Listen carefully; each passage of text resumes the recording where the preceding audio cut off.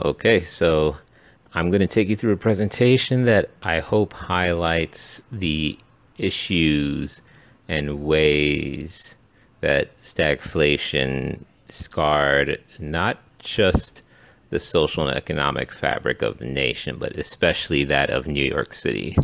I think I've added this to the curriculum because it's pretty essential to me in understanding that stagflation is not just a term that we throw out from the textbook that's representing a phase of the Phillips curve, but is a real economic phenomenon that has serious consequences for people in the period of stagflation, but also for the way the economy behaves and the way the people behave well after the stagflation.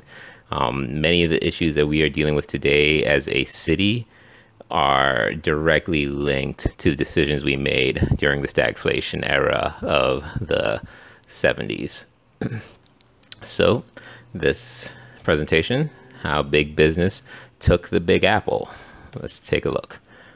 First, let me take you through what we're going to be talking about today through the steps of everything. First, the stagflation era of the 1970s is one of, if not the most pivotal turning point that defined contemporary New York City as a gilded city of capitalists. What do I mean by that?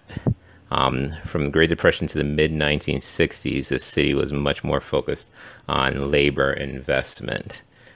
Things like the Free Academy, which ended up becoming CUNY, transit expansion, the first public housing in the nation.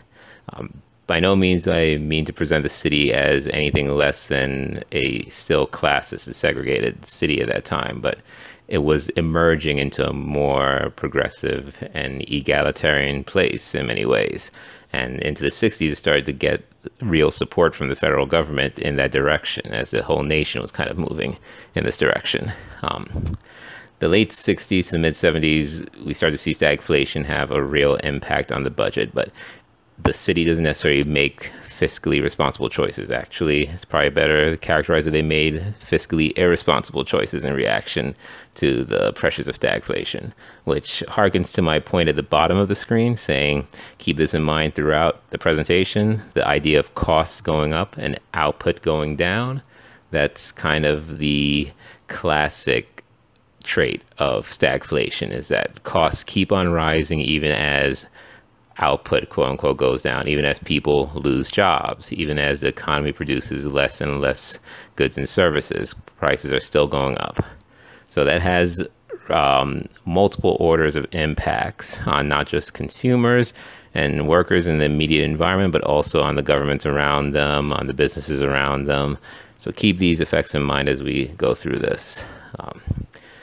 That stagflation, it's marked by things like white flight, transit abandonment, the ghettoization of services, bloated pensions, and strong uniformed unions. Kind of the most nightmarish mix for trying to balance a really squeezed budget. On top of that, things start shifting against the interests of the city on the federal level, with Nixon entering office around that time and the approach that he had and his administration had towards addressing climbing levels of inflation. They were informed by poorly thought through economic models as much as they were the latest models of the time. They did not take into consideration how price levels interact with the rest of the economy and led to really, with hindsight, looking back, poor decisions from the Nixon administration, all the way from the way that they handled increasing prices to the way that they tried to reduce government expenditures. On top of that, changes in the international environment also put a lot of pressure on not just the federal government, but on every level of government below it. In response to all of that, New York starts the mismanagement. We're talking about things like really overly optimistic revenue forecasts, even though the tax revenues just were not materializing to support these forecasts. And the numbers that were being projected were completely unrealistic based on evidence of what had come into collections in the past. we're talking about borrowing for current expenditures on the city level, which is a huge no-no for city fiscal management. If your tax revenues cannot support your current city expenditures, then that's typically a sign that you are using your tax revenues in a inefficient way. Theoretically, the tax revenues that you are generating should be able to support the services that the current environment needs to continue to support them with further tax revenues into the future or more tax revenue into the future. So if that is not occurring, if you find yourself in a position where you need to borrow, then you're either not taxing high enough or your tax revenues are not effectively impacting the economy in a way where income is growing and allowing for more tax revenues to be generated into the future. All this comes into a big clash with the fiscal crisis of 75. Bondholders start to lose faith in the city, and all hell breaks loose from there.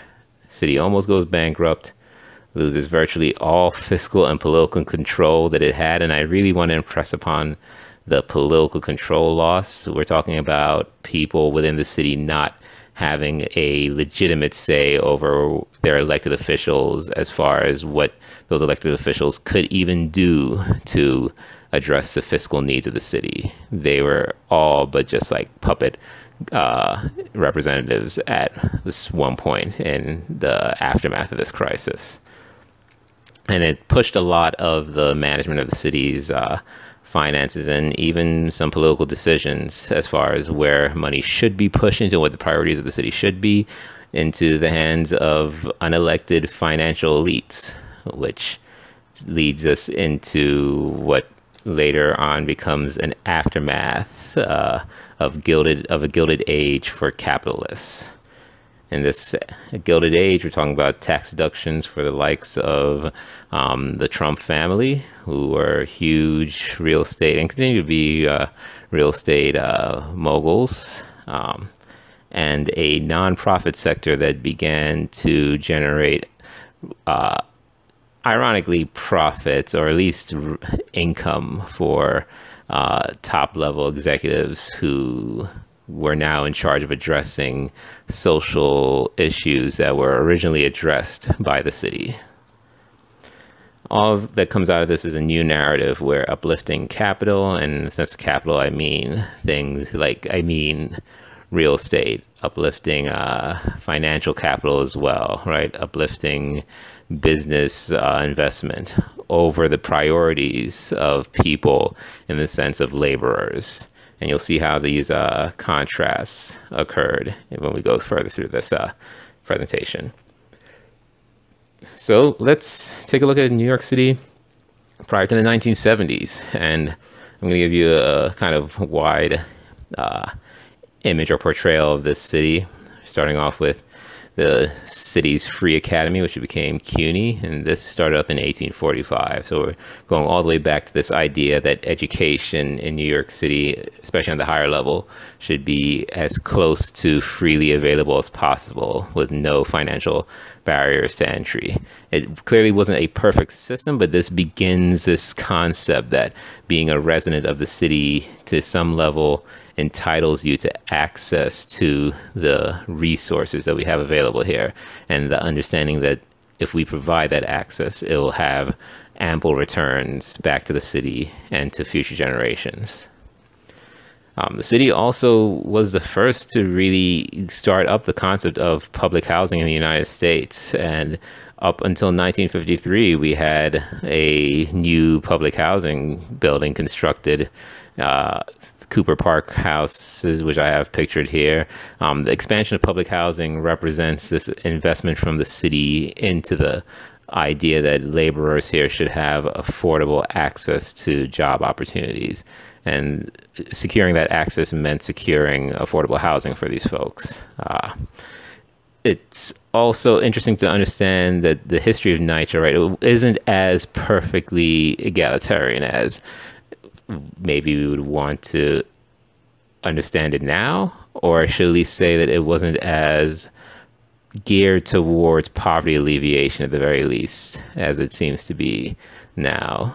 When the first public housing started in the city, it was actually really created for middle income families, and there were a lot of ways that the city actually tried to discriminate against allowing people of lower incomes to be able to rent units in public housing in the city. So some of the application forms would ask you questions as blunt as, are you a single female household, a single female head of household?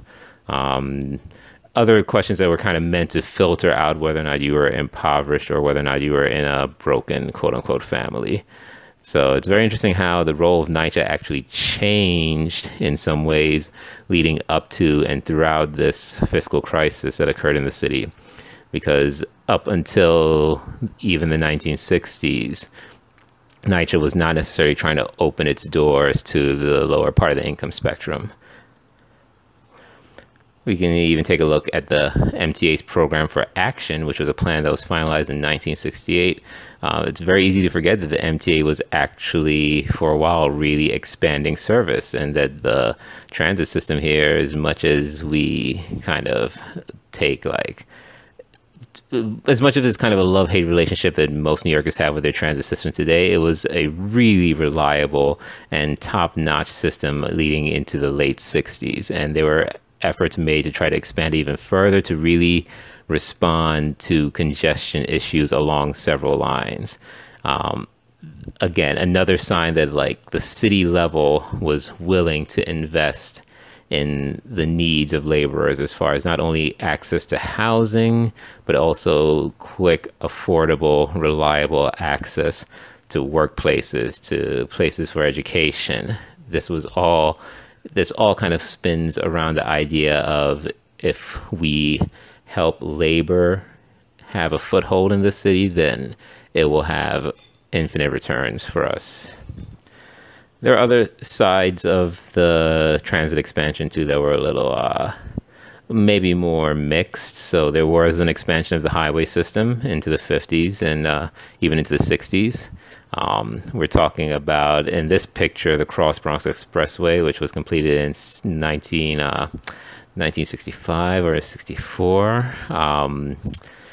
It's a double-edged sword. I should say your reflection on this depends on your perspective.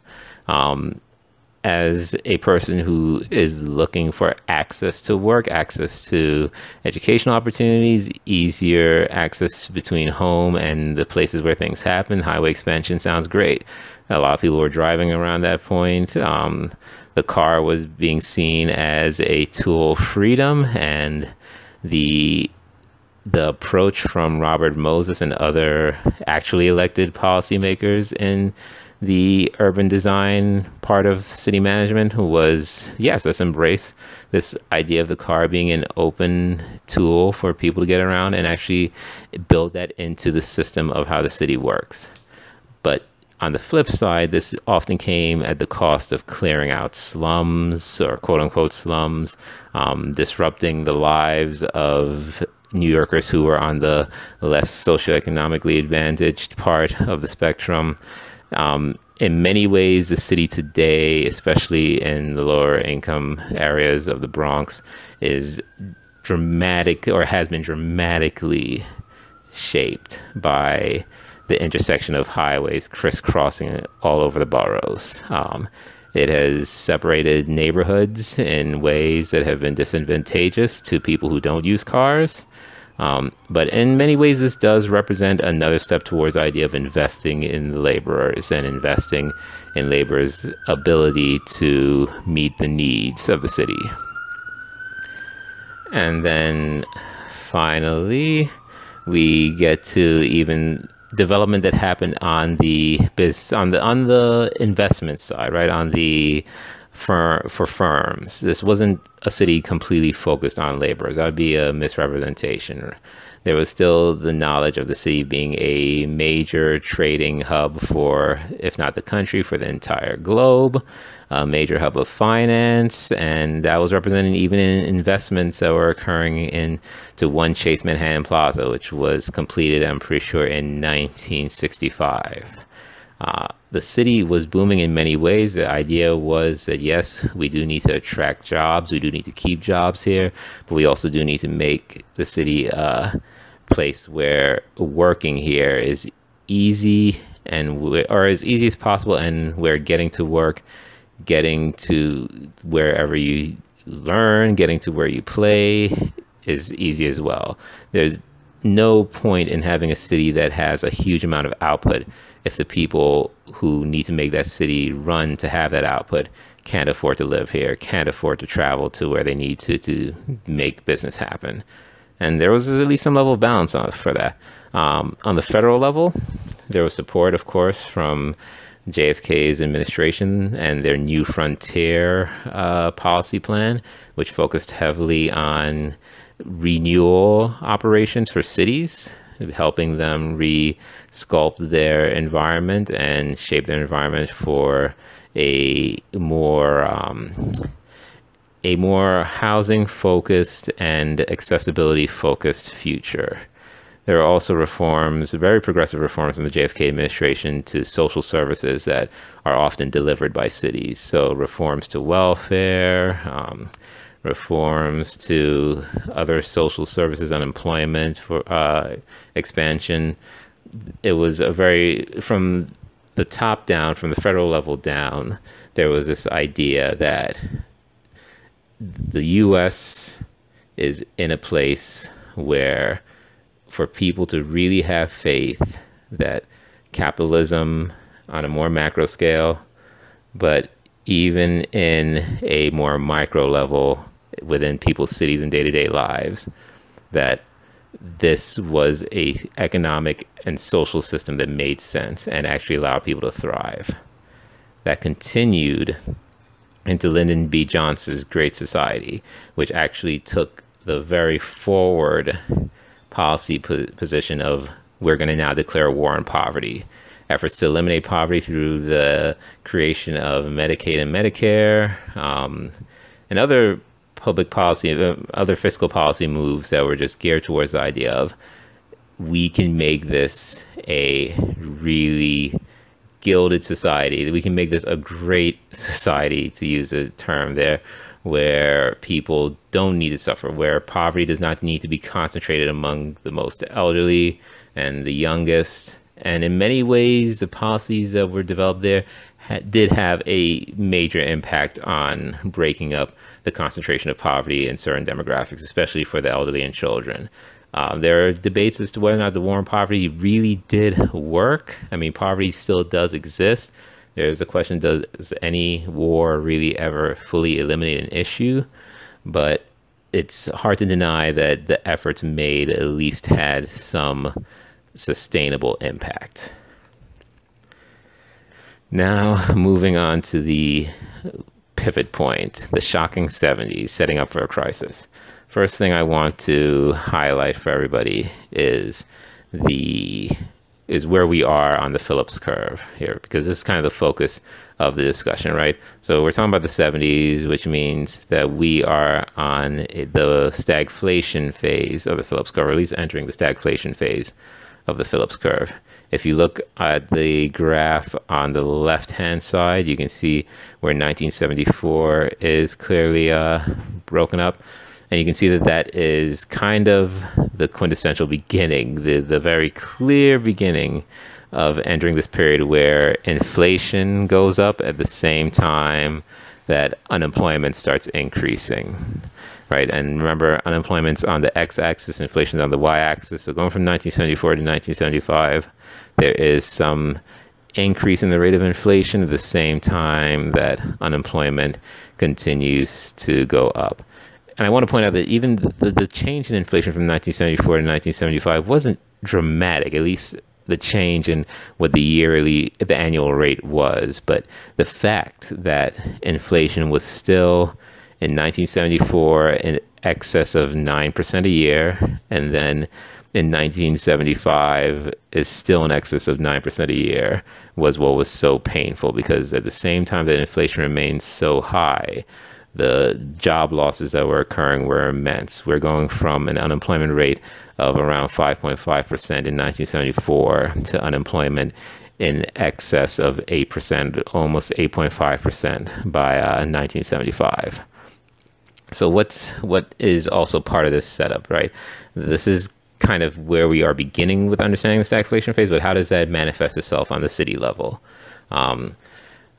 Well, first thing to understand is that while this is happening, and even leading up to this, there was a lot of white flight happening. So the narrative that was opened up by the freedom of the car was now that people no longer had to live within the city limits to enjoy the benefits of the city. The ideal now was to get a single family house in the suburbs with a white picket fence, that you and your spouse and your 2.5 kids and your small dog.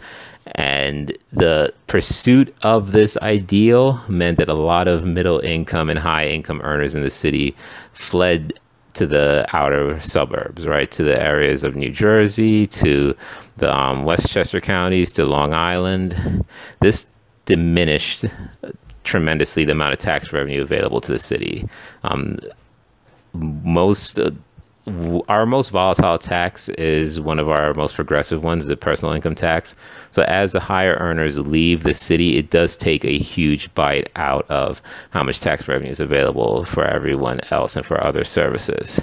So as these tax revenues are declining, what's also happening is that subway ridership is declining. Now, the subway is one of those systems that is not easy to vary the capacity of. Once you've built the infrastructure, it is there. It needs to be used. It needs to at least be used enough that it justifies its existence. So if you built up the subway system, if you spend the last 2 decades, perhaps through a program for action, expanding the subway system and building up its services, the last thing you want to happen is that right as you're done with that, ridership starts to drop, because that means there's less money coming into the fare box, which means more of the upkeep of the subway needs to be covered by tax revenue rather than by fare box revenue. Now, it does happen regularly that most of the coverage for public transit systems is coming from tax revenue, at least in New York City, more so than from the fare box. But when the ridership starts to go down, you have this unexpected need for more tax revenue compared to the size of the system. And it had a profound effect. I mean, you can see in the pictures here, the subway system not only lost its revenue, started to become one of those services that got quote unquote ghettoized. This idea or this concept of lower ridership presenting a more empty feeling that allowed people to feel like crime or at least antisocial behavior was more acceptable within the system. So in many ways, it took the form of a lot of graffiti on the system, which is less dangerous to anybody, but there are also higher incidences of robberies and other violent crime that accompanied this. So that's not the only thing that was going down at that time. We also have disruptions to the medical system, the hospital system in the city, which suffers from a similar problem where it's a system that can't be varied that much once you have the infrastructure that's there. So in 1967, Medicaid eligibility limits dropped the insured rates among residents in the city, which means that there were more New York City residents who were coming into the hospitals without insurance, which means that their care, or at least their stabilization, had to be covered by tax revenues. So these residents lose their Medicaid eligibility. More of them who are coming into the system, into the hospital system, need stabilization that has to be covered by tax revenues rather than by federal compensation. At the same time, the number of patients using the system drops. So the maintenance of a single building becomes more costly per patient, the fewer patients that are using that building. It's a similar thing for the subway system, right? The maintenance of a single train car in the subway per rider is higher if there are fewer riders riding the same system. For the hospitals, the maintenance of the hospital per patient, the maintenance costs are higher with fewer patients. So you have fewer patients, a larger proportion of them live without insurance, means a lot more of that coverage had to come from city revenues. At the same time, the tax revenues were dropping. Similar situation was happening with public housing. The percentage of residents entering public housing on public assistance increased over the same time period. This was in part due to the federal government basically saying if you want us to help you in maintaining your public housing system, if you want us to help you maintain NYCHA, you're going to have to open your doors to residents who are of lower incomes.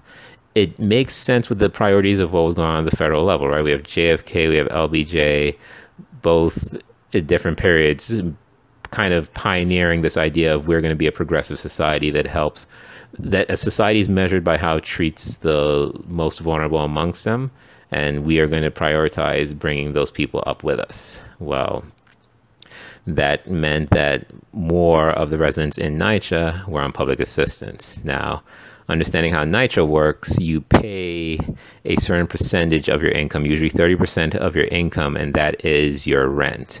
So as your income grows, your rent payment goes up as well, which means that if you're on public assistance, if you have a very small amount of income coming in, then each resident is contributing a small amount of money towards rent, which means, again, that the same building, the cost of maintaining the same building per individual resident goes up, because each individual resident is only able to contribute a certain amount of their already limited income. And the percentage of residents who are on this limited income is going up at the same time. So more stresses on the tax revenues of the city as the tax revenues are decreasing.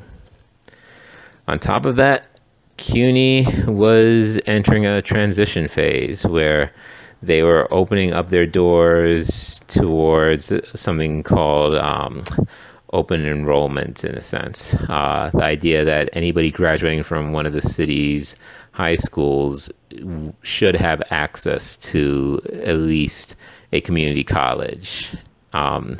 Again, progressive move with great ideals in mind, but this CUNY system wasn't ready for the challenges of dealing with students who may have never self-selected to become college students until the opportunity arose in the form of, well, you have access to this university.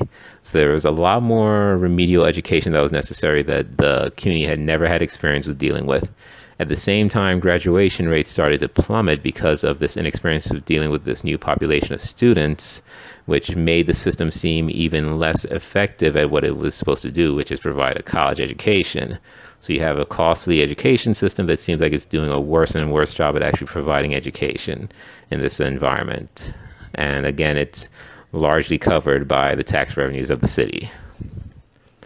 And then finally, there was the pressure from municipal employees. Most notably was the pressure from the NYPD, which at one point in protest for better pension benefits and wages, actually had officers in plain clothes standing by arrival gates in LaGuardia and JFK.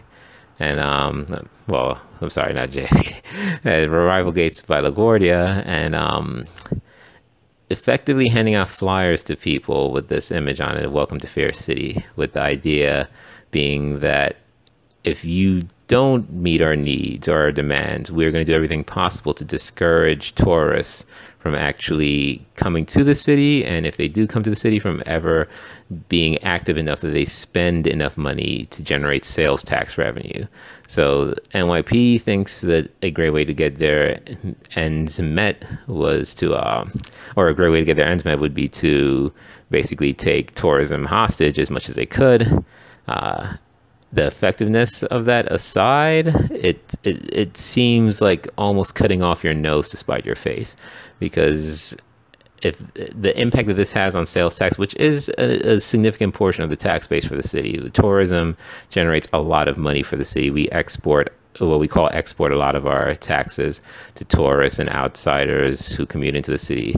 And the idea of telling people, hey, don't leave your hotel room after a certain time at night, don't go to restaurants in certain neighborhoods, just did not bode well for future tax base. So again, you're looking at this screen and all these things come together at the same time. The tax revenues are declining. It's a really hodgepodge situation. But that was not all. On top of that, Richard Nixon enters office. It's 1969. His administration just saw inflation creep up tremendously from 1968, and that trade-off with unemployment was very low. There was a very small drop in unemployment for how high inflation is going. They're thinking we need to cap down inflation at any cost necessary. So we see Nixon shock. With Nixon shock comes artificial price controls, which were an attempt to control inflation by putting a cap on the price of certain goods and services, including a cap on wages for some federal workers, and decoupling the US from the gold standard, which counterintuitively probably had an inflationary effect. By decoupling the United States from the gold standard, it allowed the US dollar to free float as far as exchange rates go, and of course, with optimism for the U.S. economy in general, especially compared to other nations, it's hard to believe that the currency was not going to actually appreciate in value over time. But just decoupling from the gold standard allowed the dollar to change value in general, and probably contributed to the rate of inflation as well. Not that it got stronger over time in the short term, but that decoupling from the gold standard probably in the very short term allowed it to fall a bit before expectations about the future took hold. And caps on wages for certain jobs probably added to the level of unemployment, because if as a person searching for a job, if wages available are not going to meet my needs as far as inflation goes, I'm probably not going to take that job, at least based on reservation wage theory. So on top of that, you get this new federalism approach from the Nixon administration, which basically involved turning a lot of social program funding from the federal government into what we call block grants, which effectively means if in the past you were getting a certain amount of money per person who, for example, needed to use cash assistance or needed to use welfare, and a certain amount of the money for that person's welfare was covered by the federal government, what happened now was that the federal government basically blocked off a certain amount of money that every state would get from the get-go period. Whether or not you had an increase in welfare participation was not a factor. So if you had 100 people using welfare last year and now it's 150, last year you got $50 million, let's say, just a random number. This year you're going to get $50 million or some other arbitrary amount that is not necessarily connected to how many people are on the welfare rolls. The whole point of what Nixon was trying to do, just to put into better context, was to try to create an environment that would be less inflationary. And his administration thought that capping wages, taking us off the gold standard, controlling the federal budget as far as these new federalism approaches would put less expansionary pressure into the economy and would create some level of deflation. Did not necessarily occur the way they expected. While inflation did slow down modestly, what really ended up happening more so was that unemployment started to pick up a lot. Another reason why unemployment started to pick up and inflation didn't necessarily stop was because of the OPEC oil crisis. So OPEC enacted an oil embargo on nations that they thought were helping Israel in a war at the time. And that embargo shot up the cost of oil in the United States, raising prices while reducing business activity. So while the price of oil goes up, it increases the cost of nearly everything in the economy, because almost everything in the economy in one way or another is either derived from oil or depends upon oil for it to be brought to market. With that high cost, there's a reduction in activity, because if it costs too much for me to bring something to market, I'm not going to bring it to market. I'm not going to bring a product to market just to have it then not sell in that market. So in many cases, producers decided to forego investment in inventory in light of what was happening with the oil prices. And this harkens back to our same point from before, this idea of costs increasing in the economy while output is dropping. So how does this manifest for the city? Well, we end up with the city having over a decade of overly optimistic revenue forecasts. A lot of this was the city seeing what was happening with their tax revenues and basically covering their eyes, covering their ears, and just saying, nope, it's just going to keep going up. We are just going to keep on projecting higher numbers. When those numbers would not come to fruition, the city would borrow, because at the time it did not have any limitations on borrowing for current expenditures. So they would borrow to pay salaries, they would borrow to fund the pension, and they also kind of irresponsibly in many ways used capital funds for the current operating costs. So they would borrow for what they said was a capital project and basically shift the funds for that capital project into funding for current operation costs, and then defer the cost of that capital project into the future. And to be clear, right, the investors in the economic system, bankers, the people who are underwriting these bonds, they knew what the city was doing. It was a very clear picture that was happening. It's just that at the time people were profiting, right? You profit from underwriting these things. As long as you're still getting your interest payment, you're going to keep on buying the bonds. The investors were not as concerned about the practices as much as the sustainability of the practice. And when it started to seem like the practice was unsustainable, that's when the investors started pulling out. Those investors didn't trust the city to pay back its loans after a while, and that locked the city out of all the municipal debt market very, very immediately. On top of that, investors started to have more choices as we entered the 70s. What started at first as asking for higher interest rates, that is, the people who were loaning money to the city asking for higher interest rates for their money, turned into an outright rejection of New York City municipal bonds in favor of a growing global bond market. So as the entire economy started to become more globalized and investors started to have more options for safe places to keep their money, it seemed less and less appealing to risk money in the municipal debt market for New York City than to just seek it in some international bonds or even in treasuries for the federal government.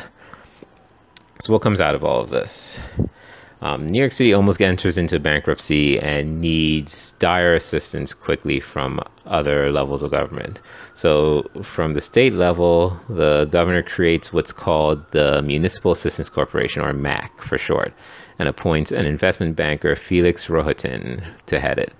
Mr. Rohatyn had died in 2019, and this was a very strong mark on his legacy. He was well known for being the one who, quote unquote, saved the city from its financial crisis. And in many ways he did, but the costs were very interesting. So part of this whole package, right, in return for access to the bond markets through the Municipal Assistance Corporation, which now had the backing and trust of the state government, New York City had to take a few measures that you are probably more familiar with today as being called austerity measures. So New York City had to freeze wages for municipal employees, had to lay off employees, and in many ways, or in many cases, those layoffs typically targeted what we call a FIFO approach, a LIFO approach, actually. A LIFO approach, last in, first out, which meant that the people who were last hired into many of these positions were the first ones to be fired. In many cases, the people who were last hired into these positions were people of color, and usually people who had the most structural barriers to the labor market. So in a very unfortunate way, socioeconomically, they were the ones who were the first targets to be kicked out of these secure jobs. MAC also required that the subway fares increase, and for the first time in CUNY's history, that tuition actually be charged. So the end to the idea of the free academy for an egalitarian approach to education. And again, you might be familiar with these concepts today from what happened to Greece, what happened to Puerto Rico, this idea or this situation where economies enter into crises, financial crises, and part of the way that they're helped out of it is that they have to now really take drastic cuts to the things in their budget that benefit people on the labor side of the economy the most, with a lot of upward profit potential for the people on the capital side of this equation. On top of that, New York State created an unelected Emergency Financial Control Board, which had control over the city's accounts and the ability to remove elected officials. So even if city residents elected a mayor or member of the legislature who disagreed with the budget priorities of the control board had the ultimate say in whether or not finances would be spent in a certain way, and they also had the final say as to whether or not that person would even stay in office, effectively pulling all political control away from the residents of the city.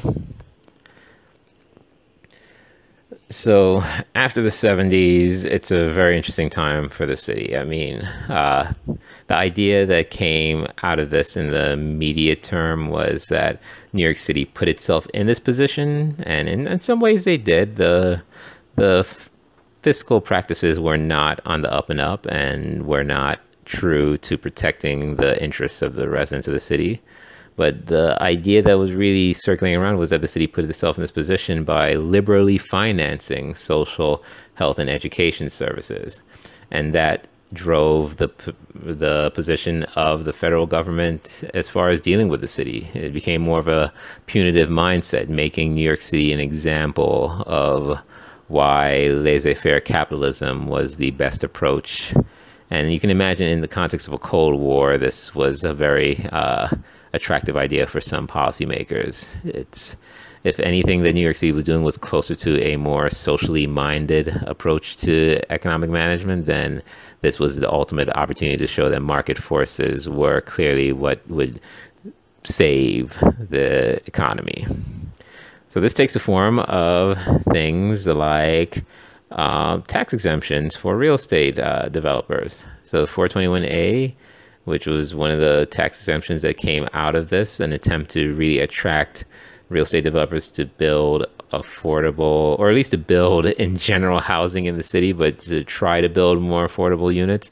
In many ways, these tax exemptions that were really hopefully made with the intention of creating affordability opportunities for residents ended up being ways for real estate developers, including the Trump family, to use the public coffers of the city to line their pockets, which the New York Times has done an entire series of exposés, let's even call them, on how Fred Trump was doing this even before this occurred. But this just became a even newer, more recent opportunity for them to do that. And it is so clear with the way the Trump Tower was handled that this was going to be a piece of legislation that would be more beneficial to the capital holders in the city than it would be to residents living here. On top of that, with the city removed from provision of a lot of social services in the way that they would like to, in a very thorough way, there was a new area, a new opportunity for nonprofits to start to take the lead in dealing with a lot of the issues, a lot of the city's social issues. And that allowed for a lot of financial opportunity for nonprofit leaders. So, for example, City Harvest, which is part of whose goal is to deal with the food insecurity issues in the city. Their executive director in 2018 received compensation of over $500,000.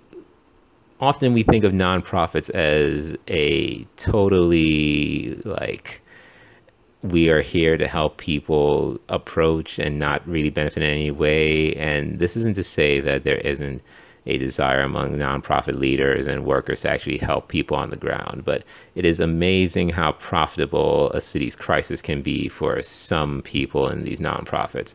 To make $500,000 off of a leadership position in this is fascinating. Of course, the reason why these compensations are so high is because these nonprofits are competing in the same capitalist-driven economy as everybody else for labor. So they have to also offer high compensation opportunities to get people to actually sign up to be members or leaders of these nonprofits rather than to go into more lucrative fields of finance or other business management opportunities.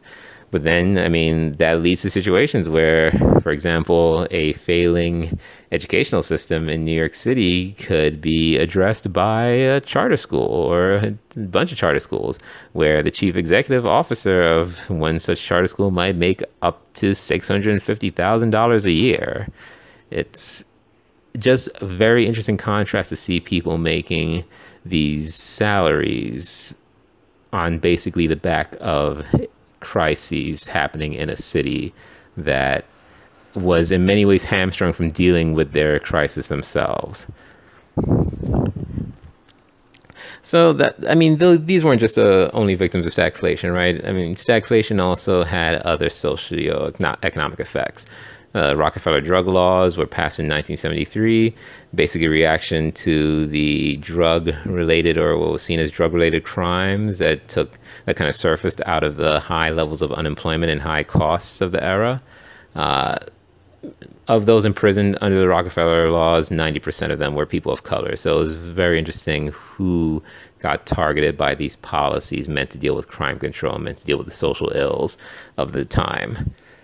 At the same time, this was basically when a lot of political action organizations started to unravel.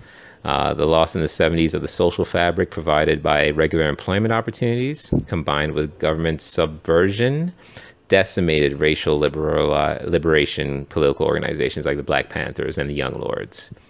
The Black Panthers, for example, ended up splintering and forming into groups like the Crips, and these gang-based or gang-affiliated organizations that were, in the face of high levels of unemployment, now relying more upon drug enterprises to finance just life in general.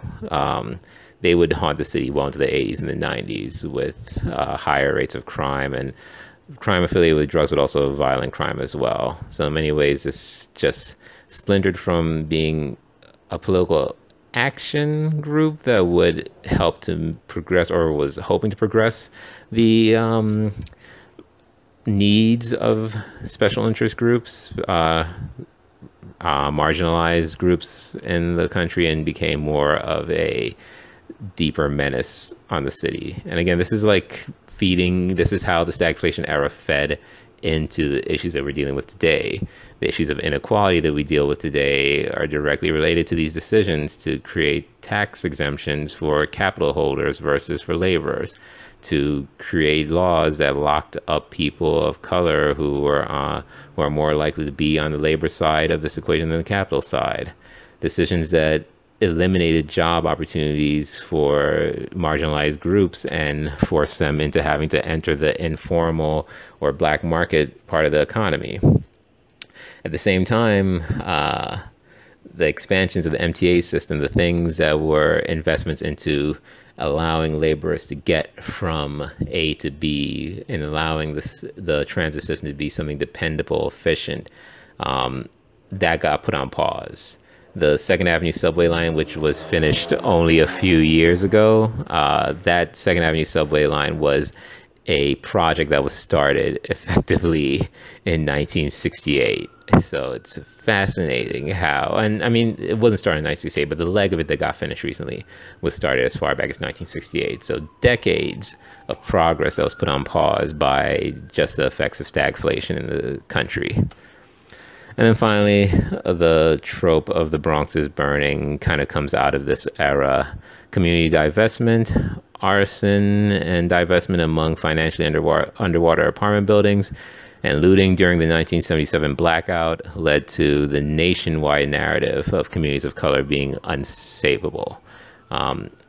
In some ways, there were experiments with approaches to management for cities where the idea was, if we cut back services in these areas, maybe people will just leave them on their own.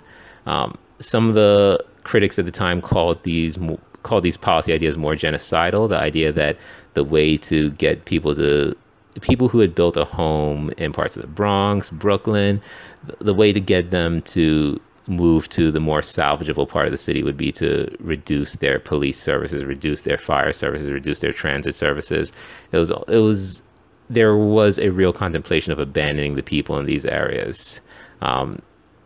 A tragic relic from our stagflation era. This partial or this momentary flirting that we did with the idea of just abandoning people for being poor is frightening.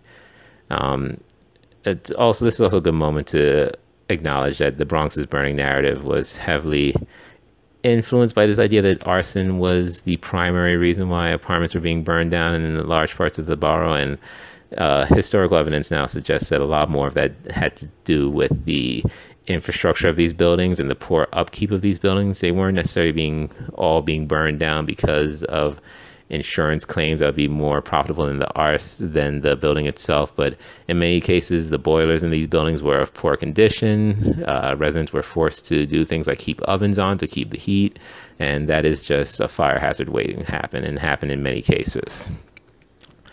But probably a good moment to also point out that stagflation was not all that bad. Out of the 1977 blackout, a lot of, especially in Brooklyn and the Bronx, a lot of turntables were actually stolen from many stereo and audio equipment stores, and that actually led to the birth of hip hop in the form of a lot of basement parties being conducted by African Americans as well as descendants or immigrants from Caribbean nations themselves.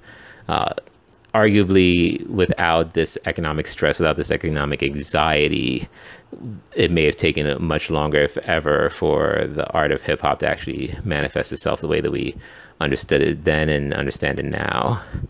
On top of that, the city did get its fiscal management under much more careful control. The New York City Mayor's Office of Management and Budget is a kind of testament to how this control exists today, where there is an intentional effort to make sure that the budget is made in a responsible way that actually reflects the revenue potentials for the city. And on top of that, the power broker era of Robert Moses, this era of just cutting through homes and boroughs with highways, came to an end as people became more critical of construction in their neighborhoods, the not in my backyard movements, and a lot more aware of the impacts of development on their environment, and wanted to see more environmental controls on potential projects. This basically destroyed the power and influence of unelected officials like Robert Moses. So now what? Kind of my parting words for you on this. Stagflation in the 1970s set New York City on a new course, catering toward big real estate and corporate interests, and relying upon a nonprofit industry to address social and economic problems, largely at the expense of working class and impoverished New Yorkers. Today, we're seeing immense economic growth and resiliency in New York City, and that will probably persist even through the most recent COVID-19 crisis. But will that ever really address our widening economic and education gaps, our segregation, or our housing displacement issues? Many would argue those are the truly lasting legacies of the road we paved by deciding to uplift capital and the interests of capital holders over the interests of day-to-day laborers.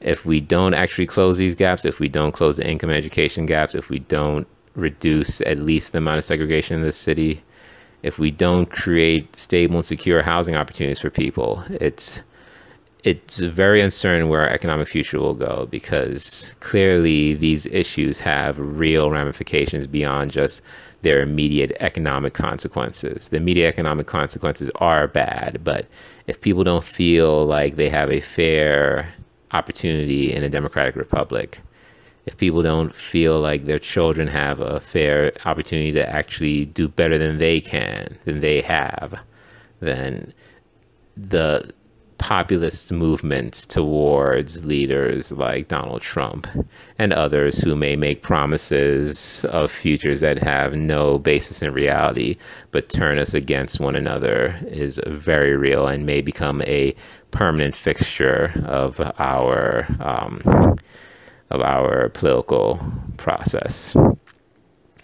So hopefully this presentation has given you a better appreciation of how stagflation, the point in the Phillips curve where inflation goes up as unemployment goes up, isn't just a phase in an economic phenomenon, but is also a real consequential part of how economies have functioned, and that the outcomes from stagflation, the downsides of what may happen, can be seriously detrimental, and especially to those who are most socioeconomically vulnerable amongst us.